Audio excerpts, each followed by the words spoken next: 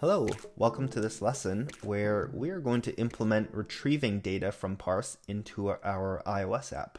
Right now I'm looking at the Parse backend where we saved a couple of messages to our message table. We have howdy and hello.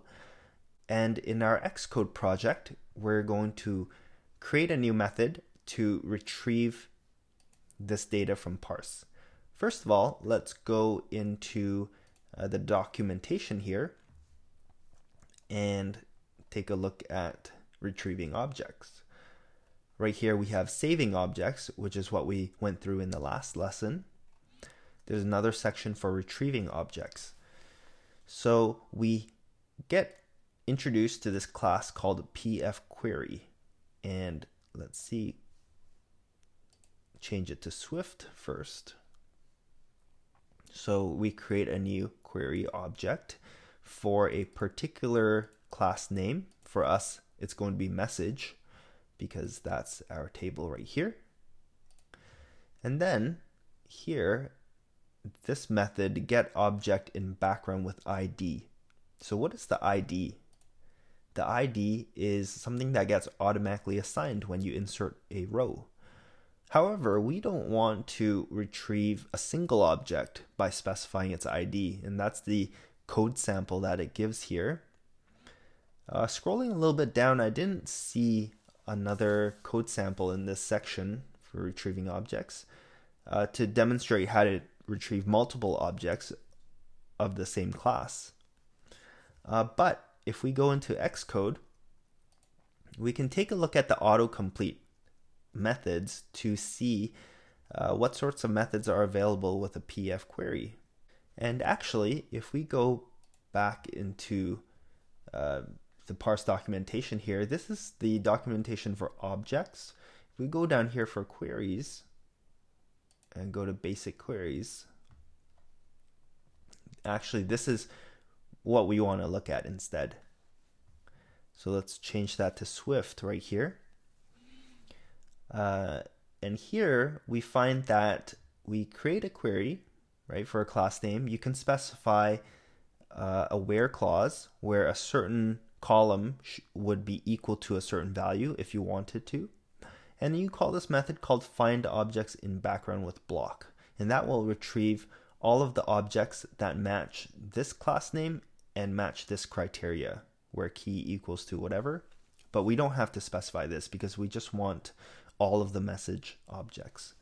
So we're going to go back to our Xcode project and create a new method in the viewController.swift file. I'm going to call it retrieve messages. All right, and here what we want to do is create a new pfQuery, call find objects in background. Okay, so var query, let's explicitly say that it's a pfQuery. Create a new pfQuery object for the class name message, which is our table. And now we're going to say query dot find objects in background with block. And this block, you can double click it, this parameter here, to expand it. So the two parameters for this block of code, there's an array of any object and NSError. Let's go back to the documentation, see what they put here. They put a label called objects for this any object array and error. You can put anything in there, double click it. I'm just going to use what they put as our labels as well. Double click that. And then in here, we can loop through the objects array, retrieve the text column value of each object and their PF objects, assign it into our messages array, what is our messages array? If we scroll all the way up here, we created a variable up here, which is a string, which is an array of strings. And then in our viewDidLoad method, we appended into it test1, test2, test3. And that's what our table view displays. It reads messages array and displays all the strings in there. So if we go back to the retrieve messages function, what we want to do, right? We want to loop through the objects that are returned from the query. We want to retrieve the value in the text column for each of those objects, and we want to assign it into our messages array. And then finally, reload the table view so that it displays the latest messages from there. Actually, before we do that, also we should clear the messages array so we don't get duplicate messages. You know, you're not appending, you're not refreshing the messages and then appending all of the duplicates on there. We want to clear all of the messages out of the array and then just have the ones that are returned from the query. Okay, so let's implement this. So clear the messages array, self.messages array. Just gonna assign it a new array object. Loop through the objects array. So we can use a for loop here. So for message object in objects, like that. And these two will go into that loop. And after we've looped through all of those message objects, then we will reload the table once. So retrieve the text column value of each PF object. Let message text be a string equals, actually it's going to be an optional message object as PF object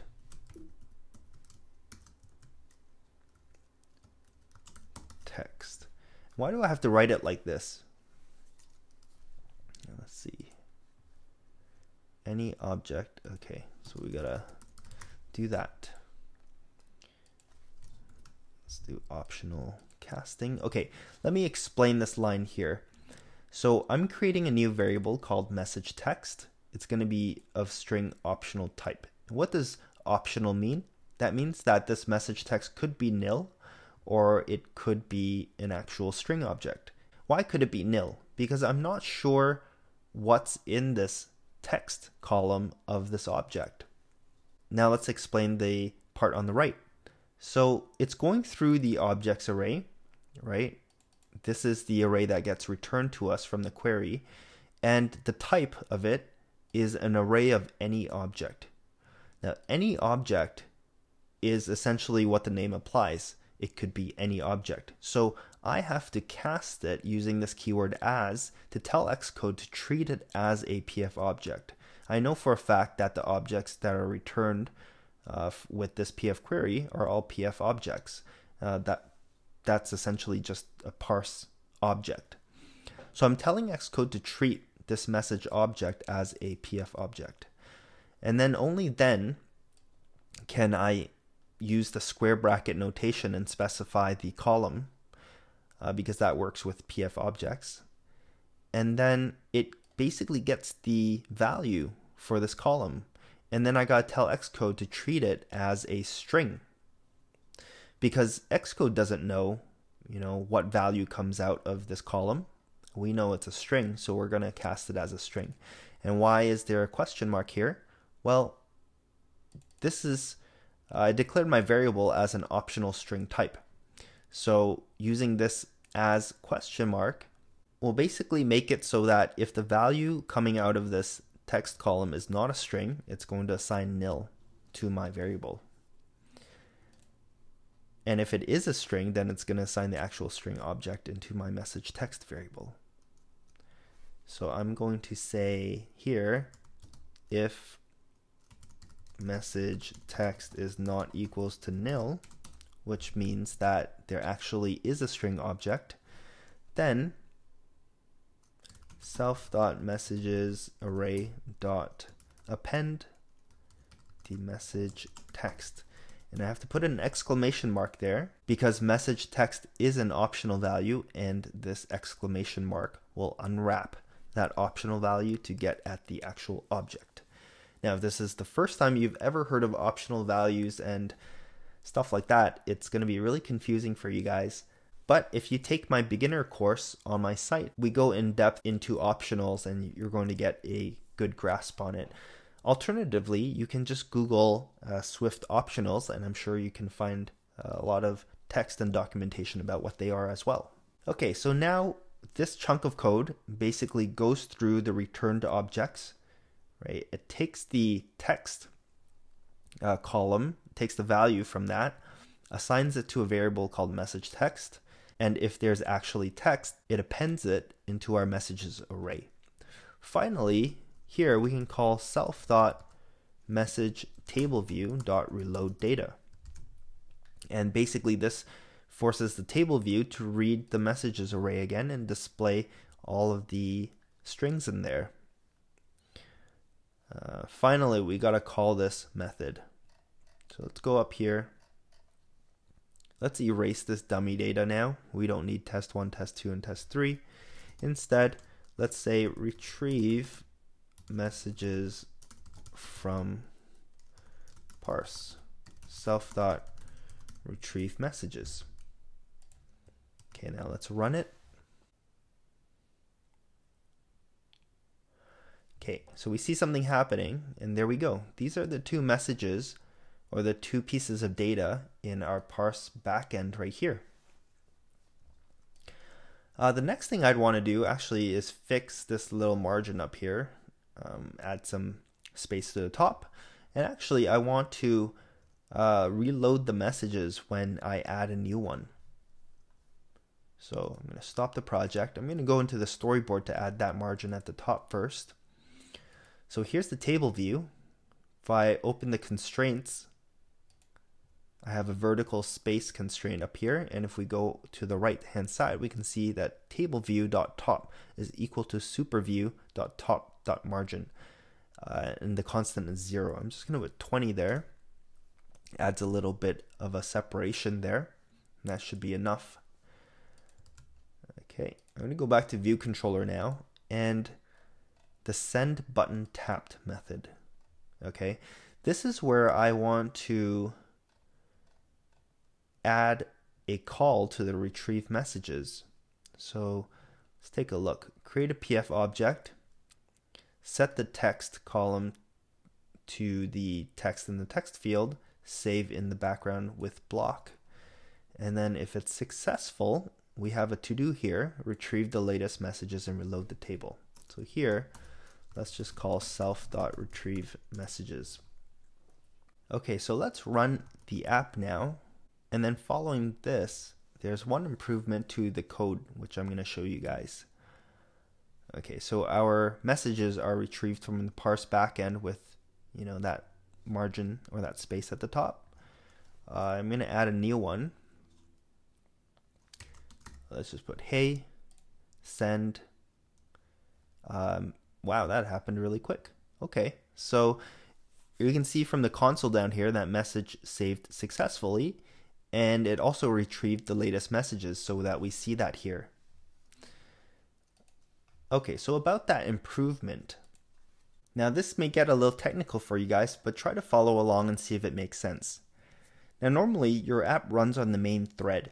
Now what's a thread? Think of it as a series of code being executed. So when it gets here, send button tapped, it's executing these lines of code. It's updating the user interface if necessary, and it gets to this one where it says save in background with block. Now at this point, something has to happen in the background while the main thread continues going to update the UI or respond to user events or whatever. So what it does is it spawns a new thread that will happen in parallel.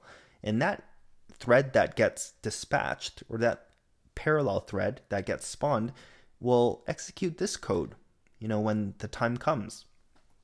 But what's really bad is to update the UI from that spawned thread. You only want to update the UI, and UI means user interface. You you only want to update the UI from the main thread. And so what we can do, you can see here in this code that's going to be run by that spawned thread, we're updating the UI with this code right here. And then we're calling retrieve messages. And in this code, it's going to start a new thread. It's going to run this code right here, and it's going to call reload data for the table view, and that's going to update the UI. So those two places right here, where we're enabling the text fields, and this part right here where we're loading the data, we want to run those on the main thread instead. And there's actually a way we can do that. This is what we're going to do here. There's something called dispatch async, where we can specify a queue, and we're going to say dispatch get main queue.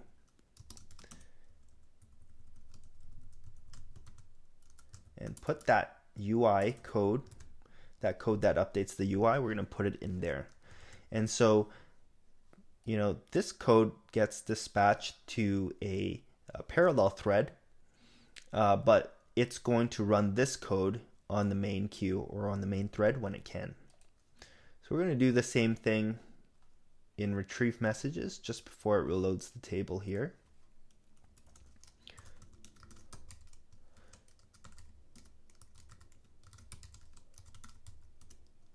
Oops.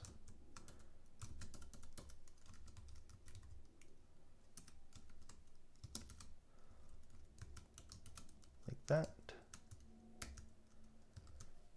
Okay. So let's run it again. In our case, even when we didn't have that dispatch async to the main thread, we still saw the UI update. But if you were doing a lot of work there, you would actually see the UI freeze, and that's not a good thing. So let's type in yo send. Okay, so there it goes. You don't even notice a difference because we're not doing too much work here, but that's a good practice to follow. All right, so we've got a very, very, very basic messaging app here that sends messages to our Parse backend. Let's refresh the data here. And retrieves those messages and that data back into our iOS app. Now this demonstrates how to use Parse as a backend and database for your app. If your app were more complex, or if this chat app were more complex, we could have a users table, where you would actually create a user account, and so the messages could be tagged to a specific user. Your queries would be more complex because you would maybe retrieve messages from only particular users. But I hope this simple demo serves as a starting point for you to dig deeper into Parse and find out all it has to offer. All right, thanks for watching, and I'll see you guys next time.